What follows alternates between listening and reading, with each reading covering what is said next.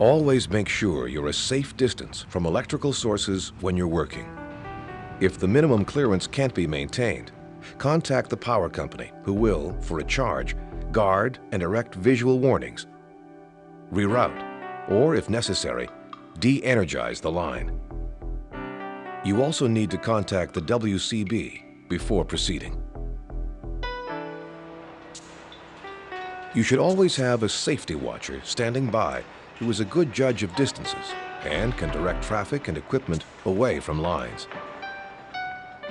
Dump trucks, while moving with their boxes up, are particularly at risk in urban areas.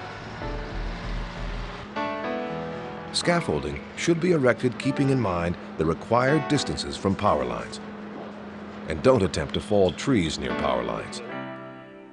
Contact the power company for advice, particularly when working near unstable or damaged poles.